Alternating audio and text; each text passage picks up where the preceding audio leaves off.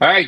Thank you very much. Yeah, thank you for the community, everyone, for having me here. It's great. To talk about a topic that I love and that I have a day-to-day experience with in production and in my work on day-to-day, like JetPack Compose. So yeah, let's jump right through it. So I'm talking about JetPack Compose performance, right? Like tips and tricks. So one of the biggest fears of us when introducing a new technology is, to be able to write, to implement it the right way, right? To avoid like missing obvious stuff that will make our app janky. And compose is a big step. It's a big jump from what we had. So let's see a couple of tips and tricks and things to take in consideration when you implement compose. So let me focus this here. All right. So first of all, my name is Eury Pérez Beltré. I'm from the Dominican Republic. I'm an Android architect, and I have 12 years of experience developing software and plus 9 years creating Android apps. Specifically, I organize a Google developer group in Santo Domingo, and I'm a Google developer expert in Android, and also I'm a Christian leader. So today we're going to see first about the compose phases. We need to really understand those phases are. Then we are going to see some performance tips, and finally we're going to see something about compose stability to really understand it, how we can detect issues, and how we can improve it or avoid the issues.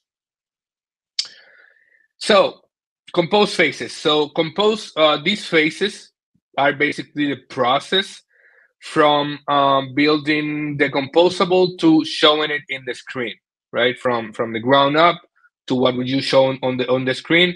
That's what we call the compose phases. And then, so a little bit before. So the compose phases are composed of three phases. The first one is composition. The second one is layout. The third one is drawing. So let's see what each does. So the first one, composition, describes what UI to show, right? So compose runs composable functions in this step and creates a description of the UI. So in this phase, compose don't care anything else than what is going to be shown, right? So in this phase, compose will build a tree to represent the relationship between the composables. So to illustrate this, I built this simple UI, which is called user card, as you see in the top. So this is a column. As you see, we have the name and the picture, and below some more text. So we have a column, and then we have header row, which is a picture and the name, and below we have the text. Very simple. So to illustrate this, I want you to see the tree that compose will build in the first phase of the composition, which is sorry of compose, which is the composition. So first we have the user card, the first composable. So inside we have a column, right? We have only one composable, which is a column, and column has two composables, header row and text. And then header row has a row inside, and then a box and a text. So in this phase, this is the only thing that compose will take care about, building this tree of who is inside of who, and an identifier basically to know who is who, so compose know what to draw or what to work on the next phases. So the next one is the layout describes where to place the UI, sorry. So this phase consists of two steps: measurement and placement. And as you may wonder, so basically, measurement to know the measures width and height of every composable, and placement XY, right? So this is all about this phase. So Layout elements measure and place themselves in any child elements in 2D coordinates, like XY, like I said, for each node in the layout tree that we saw previously. So here's a little video. So basically, we compose when it goes to the second step or second phase, it takes the tree that it built, and then it measure everything and place it in some where it needs to be according to the modifiers and the nature of the composable. Like if it's a row, the children will be stacked horizontally, same with the column vertically. So this is what it does in this phase. And lastly, the drawing phase describes how it will render the composables. And in this phase, UI elements draw into a canvas, usually a device screen, right? So here's another video. We take the measurement and placement of the previous layout phase, and then we actually draw. If it's an image, it draws the image, it draws the text, it draws everything into a screen. So we have a final result. And basically, each step output, as you see, serves as an input for the following. So the output of composition is the tree which layout takes to measure and place all the composables in the screen. And then those measures and coordinates are passed to the drawing, which will be taken care of, drawing in the canvas, basically. So finally, this process, what this does essentially is turning data into UI, as you see in this simple graph. The data input in Compose is called state, right?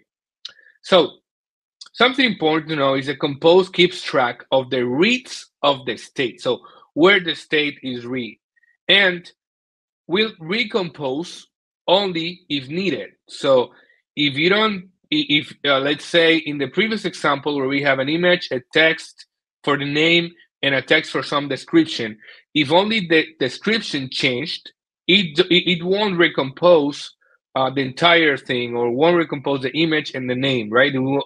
It's smart enough to only recompose what changed, and that's what's great about Compose, because it makes it performant.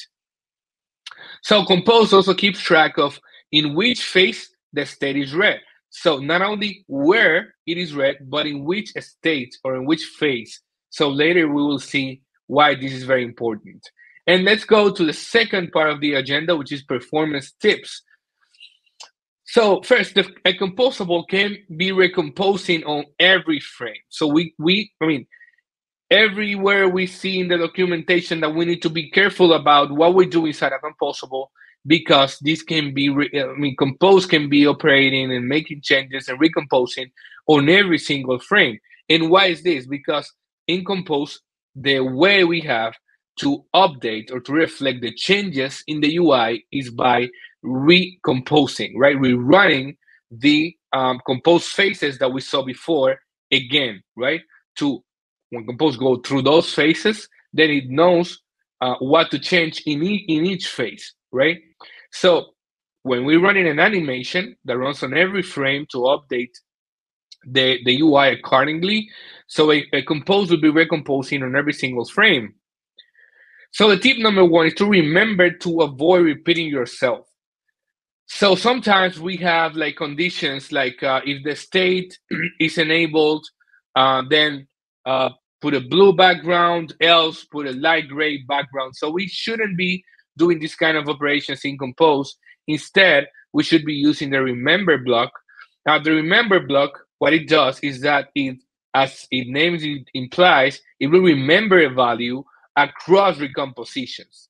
And it would only change if the state that is read inside of the remember block has changed, right? So if the is-enabled value of the state hasn't changed and all the other values has changed, then the remember block won't be re-executing. So this is great. And there's no code or logic or whatever as small as that, we don't need to take care of that, or we don't need to care about it. we need to be really careful what we do, because imagine running any kind of things on every frame that can cause our UI to be janky. So take this in consideration. The tip number two is that you're not going to need all those updates. Let's see what this means. So basically, imagine that we are working on a live feature like an Instagram live or whatever, and then when people click on the like button, we see the like icon going up, animating. So, but we want that when the amount of likes is greater than 20, then we put a fire icon, right, instead of a like icon. So in this case, we are using the remember function, right? We said that remember function is great to avoid, repeating ourselves and doing more work than needed. But this has an issue, is that we were when the amount of likes goes above than 20, we don't care. Like if it's 22, 25, 30, we don't care. We only care if it's more than 20. So to solve that, we have side effect called derived set off. So basically, what this does is that it keeps track, right, of the logic inside of it, and only will recompose or recalculate that block if needed, right? So in this case, whenever this is greater than 20, sorry, it will, like when it goes from 20 to 21, it will re-execute, but that will be the last time. So this is great when you are like listening to scroll events and you need to know, like, if the first position is not visible, you don't keep recalculating this logic again. You just do it once and just forget about it, and avoid doing all that work when the user keeps scrolling, down your list. So the tip number three is that, do you have an ID? Then the list items should too. This is very important. Please don't do the list like that, like in the left, where you just only care about drawing. But as the example in the right, you need to specify the key. In this case, I'm specifying the ID of the object as the key. And this is because if the list changes and it doesn't have an ID, then compose doesn't, struggles to know what really changes, and will recompose the entire list, right? So it's very important. So compose can only go there to the exact item that was changed, and only recompose that single item, and avoid doing more work than needed. The tip number four is that sometimes it's good to procrastinate. We have been told differently, but in Compose, this is true. Basically, we have this example where we have an animation. We will want to change the offset of the card as the user scrolls. So we have a scroll position provider, and then we have an offset call in the modifier. Like we are changing, we're passing a value. So as the user scrolls, this creates like a kind of parallax effect. So the issue with this is that, you remember before that I mentioned that Compose keeps track of in which phase the state is read, right? So whenever you read a state inside of a composable scope, like in this case, when this changes, it will run from the composition phase, right? It will run the composition, the layout, and then the drawing. But there is a way to get around that. As you see, there is another way to set the offset, like with the lambda function. Like by doing this, we defer the state reading the state to a later phase, which is in this case the layout phase. There's similar other functions in the modifier. For example, there is a background that accepts the color or something, and then you have draw behind, which accepts the lambda. That in that lambda of the draw behind is executed in the drawing phase. So in this example with the offset with the lambda, if the scroll position provider changed, then only the layout and the drawing phase are recomposed, right? Are executed in the recompose. But then if you draw behind when setting a background, and then the state you're reading inside of your draw behind is changed, then only the drawing phase is executed when recomposing. So you see, then you're skipping one or two phases, and that's great because compose doesn't need to rebuild the tree because it hasn't changed, or compose doesn't need to remeasure everything, replace like calculate the placement of everything again because it hasn't changed. It only focuses on what really changed, what really needs to be done in the recomposition process. The tip number 5 is a smaller book is quicker to read, and that's because compose works really really well when you enable R8, and not only that, like there's a drastic drastically improved performance, right? It's not recommended to run compose, to use compose with R8 disabled. But then if you write baseline profiles, your performance will also be even better. So before if you're planning to migrate, before you do that, please enable R8 so you don't see any unexpected behavior like janky scrolling or whatever. I wrote a blog post. You can visit my blog, which is euryperez.dev. I wrote a post on how to do this, some considerations you need to make, and so on. So now let's jump to the last part of the talk, which is the most interesting in my opinion, the stability. So let's jump. Basically, just to understand it and to recap, recomposition is a process of updating the UI to reflect the changes in the state. So in the image in the top, we see the life cycle of a composable. So the composable enters the composition, then may or may not recompose 0 or more times, right? And then when it goes away, when we hide it or when we go away from the screen, then this composable leaves the composition, right? So this process of updating the UI by the changes, on the state is called recomposition. So compose is performant because it recomposes only what changed. We already, talked a little bit about that before. So, and it relies on a calling feature to accomplish that. And what is that? It's called immutability.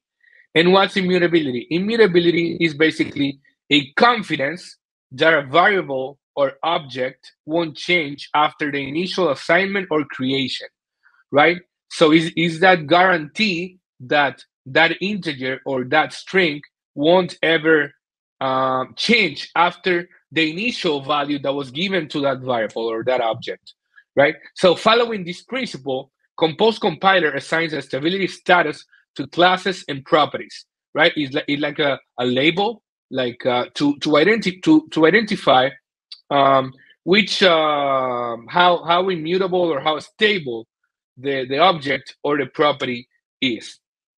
And these labels are three basically. The first one is unstable, and this means that the property or the object is mutable and don't notify composition when it changes. The second one is stable. Stable means that it's mutable, but it does notify composition when it changes. So it allows compose to know when to recompose. And the last one is the first one, the ideal one is immutable. It tells the compose compiler that is guaranteed that this data will never, ever, ever change. So let's see some examples. You remember the example, the sample UI that I built before. So let's extend a little bit. I added now a list of tags in the bottom, and we have the header with the image and the name. Then we have some text, and then a list of chips to identify basically some tags or whatever from that user. And this is a data class that we are using. We named this class user state. Then we have a full name, we have a bio, we have a tag, we have a list of a string, which is the tags. We avoided the image for now. So What I mean, if you paid attention to the previous explanation, you already saw a red flag, which is that the full name is is mutable, right? Is a var, not a val. And then what this will cause is that, as you see here, the full name is marked as stable because if you remember the previous slides, uh, stable means that it's mutable, but it notifies the composition when it changed. It does. But the class is marked as unstable, right? Because compose cannot guarantee that this is immutable, that this won't change after the composition phases finish, after the UI was built. And then, so I will explain this later. This is from the Compose Compiler Metrics plugin.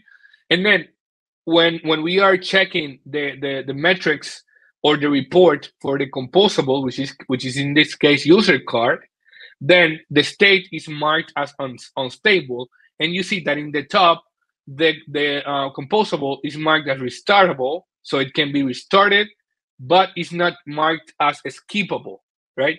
Skippable is the ability that a composable has to be skipped if the arguments of this composable hasn't changed. So in this case, the arguments for user card is user state. So if a recomposition happens and user state hasn't changed, this composable will anyway be recomposed because it's not marked as skippable. So here we see the issue, and what we can do about that, we can just change to val to make it, immutable. And then when we rerun the compose compiler metrics, now the variable is stable, but it's stable, right? So like before, but we haven't fixed it. And why is that? It's because the list is marked as unstable. But why is that? Because as we see there's a val, right? Val should be immutable. The thing is that collections are considered unstable in Compose. But why in the world is that? I mean, why? Like we have a list, we don't have a mutable list. Why then compose things like that? And it's because that mutable list or mutable set or mutable map is a subclass of the interface. In this case, mutable list is a subclass of list, right? Therefore, compose cannot guarantee its immutability. So that makes a lot of sense. And as I mentioned, the same happens with set and also map. So there's a couple of ways to get around that, and it's using the Kotlin X immutable collections. As you see, we changed here list by immutable list. Below is the URL, so you can check it. It's github.com/kotlin/collections.collections.immutable. But this is a work in progress, and this is, maybe could not be ready for production. So take care of that and check, the changes, the release notes, blah, blah, blah. And another approach is to annotate the class with the stable or immutable. So in this case, we annotate it with the stable, and that means that the list will still be unstable because it is not immutable, right? But the class will be marked as stable. And now when we run the Compose Compiler Metrics plugin, then now our composable will be marked as skippable because all its arguments are marked as stable. Now our composable can be skipped if something there hasn't changed. So I have been reading until now the results of the Compose Compiler Metrics, and to get these results, you need to integrate that. I left the URL in the bottom. You need to go to developer.andrew.com/jetpack/compose/performance/stability/diagnose. Or even easier, just go to Google and write Compose Compiler Metrics, and you will find it right away. So in the right, you'll see like a file that from the compose compiler metrics that talks about, that compiles the classes stability status. So you see there that you see a stable marker, and also the my state, for example, below is marked as unstable because we have the list which is unstable, and we haven't used the Kotlin X collections. Neither we have marked it as a stable. So there's also an article that help us understand these metrics, read these metrics, and use it. So a hint, if you plan to use classes from another module where the compose compiler is not run, those classes are marked as unstable. One alternative is to create wrappers, like in your feature module, for example, or your app module, on whatever module you're working with compose and trying to use that model from another module. You can create a wrapper and annotate that wrapper with the stable annotation, and then it will be safe to use it with compose. Or you can make, if possible, the compose compiler run in that other module, and then that those classes will be marked as stable. Another hint is that flows are marked as unstable because they don't notify changes to the composition. So instead of making the flow as part of your state, then just collect it in your view model and just update your state instead of making the flow a property in your state, because that will cause stability issues. That's pretty much it for me. Here in my social networks, you can follow me on LinkedIn. You can go to my blog, follow me on Twitter, and let's get in touch. If you have any question, don't hesitate to reach out. And I don't know if there's a question. Okay. Hello, Eury. That was a quite informative session. Okay, we have some comments and questions already. Please, if you have any questions, write them in the comment section below. Okay. Ryan is saying really great slides, Eury. Thank you, Ryan. Thank you. I myself has a comment on your immutable class, so I was suggesting why we can't wrap the class, the list in a wrapper class, but you already covered that. Sorry, which one? Immutable. Sorry, what was the question there? It was a comment on your immutable class. I suggested that we can wrap the list in a wrapper class, so we can mark it as immutable. Oh yeah. So that's the alternative. Like when you're using classes from another modules, right? So you covered that already. One is to create the wrapper, and another one is to make the compose compiler run in that other module. So that's a limitation that compose has right now, the compose compiler. So yeah. Okay, we have another one. Are inline composable skippable, and why? Yeah, so per my understanding, inline composables are not skippable or restartable. Right now, I don't remember why is that, but yeah, I will need to. I encourage you to get through that, but yeah, for sure, I can tell you that it is not. That will be not skipped if you create a composable with inline. Okay. Next one might be Ryan. Might not be exactly related, but I often see examples of people wrapping arguments to composables in extra. Yeah, can be because of those limitations that compose have. Also, regarding to the list, right? Some people might use the fairly new value class Kotlin feature to wrap the list in a class and mark it as stable with the annotation. So I think that until the compose team doesn't fix, or I don't know if they plan to, this kind of things. We'll need to do this kind of stuff. Okay. Oh, so that was a continuation, like in Yeah, extra lambda. Oh the yeah. work of So let me read it completely now. I'm gonna be people wrapping arguments to composable in extra lambda expressions. Yeah. So I think I don't know if you're referring to that, but I think at the end I explained that by using lambda functions, you might be skipping phases from the recomposition.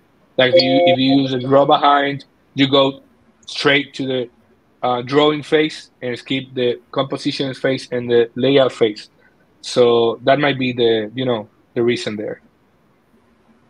okay. We have another one here. Is data binding already included in the composable logic, or we have to implement it manually? Yeah, so basically, data binding was a way to basically connect the data with the UI when we used to use XML. So with Compose, we don't need that anymore, neither view binding, because Compose, as we saw, basically converts data, a set of properties, whatever, to UI. So basically, you don't need to care about that because it will be way easier. So don't worry. And because data binding sucks anyway. Yeah. I never liked it. I don't know. I I I mean, I, I thought I thought that it was like a over engineering solution. yeah, But yeah, I think, and I really love Compose because I love simplicity, but Compose, as everything, have some complexity, especially with the stability things that we need to consider. Um, so and so of yeah, course, we just need because. Mhm. yeah, go ahead. I'm Yeah, so sorry. I saw a thread in Twitter a couple of weeks ago of a lot of people complaining, "Oh, Compose is too slow. My list is janky." And then when I went, to the responses and they explaining what happening, they they didn't really understand Compose. Like they didn't take time to read the documentation, to read how Compose works, how can we improve it. So Compose is great, but we need to take time to understand it and know the tips and tricks. Yeah, and also there is another aspect people seem to neglect a lot of times that Compose really makes the code decoupled and makes the testing a lot more easier.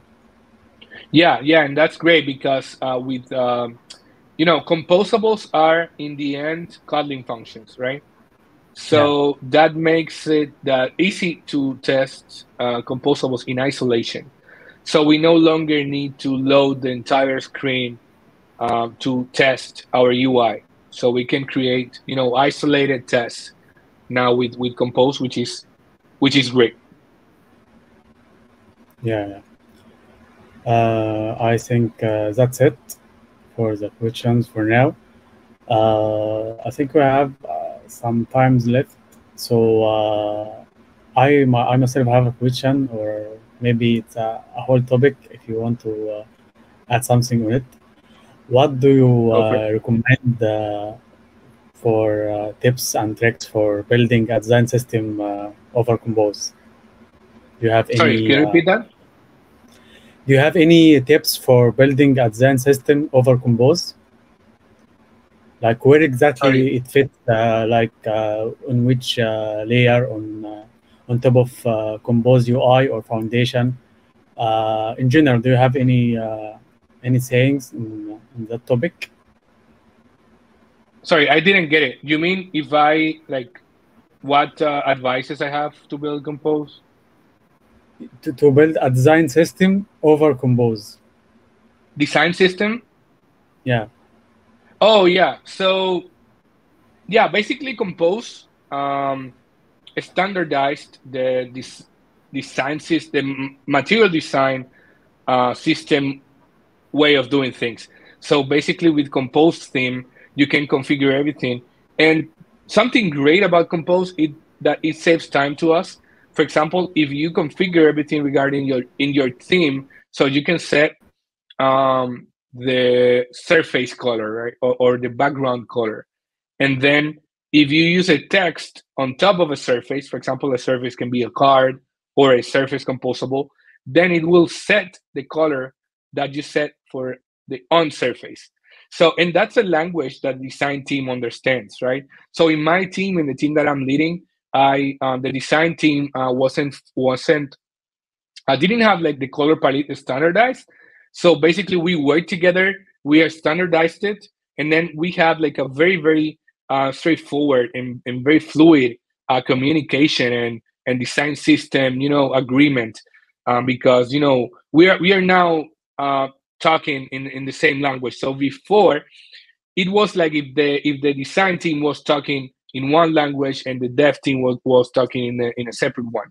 So now something great is the preview. So for example, we have in my team we have like the components, right? We have like a module for all the common components, and then we have like the previews of all the possible states that the component can have. The previews can help you like configure the dark mode, can help you configure like different densities, different languages, so you can test your composables in different scenarios and just have like a catalog of your components. So I think Compose is great, in that matter, in that perspective. Yeah, I totally agree. So it looks like that we are out of questions. Do you want to add anything else, Yuri? No, just saying thank you for you guys to inviting me, giving this talk. I'm really happy to see the community getting together, and thank you for all the people watching. And I hope to be part of our next event soon. Okay, thank you, Yuri. We really enjoyed your session. It was very informative, and we would love to have you next time around. All right, guys. Thank you very much. See ya. Thank you, everyone.